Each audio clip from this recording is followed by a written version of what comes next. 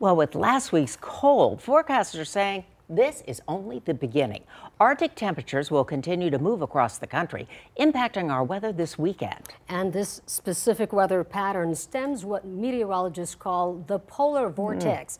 Ryan Shoptaugh explains. Winter is now settling in, where temperatures will continue to trend below the seasonal norm. And once this Arctic low drops farther south, this will mean dangerous wind chills for Texas, and for states farther north, temperatures near or below zero.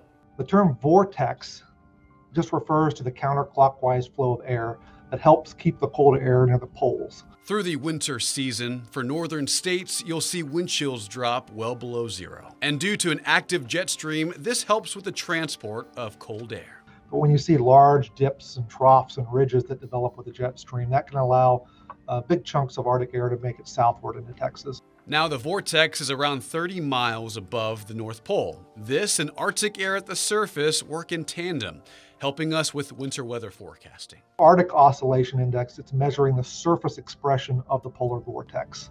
And something to remember, it has two phases, positive and negative. When positive, polar air remains locked away across the far northern latitudes. But during the winter, this shifts into the negative phase, pushing Arctic air into the U.S. The negative phase of the Arctic Oscillation represents, if you think about it, an expanded kind of wavy phase of the polar vortex. And it's likely a part of this vortex will branch off over North America later this week, impacting Texas weather around Saturday night, meaning it's going to be a cold end to January. So stay tuned.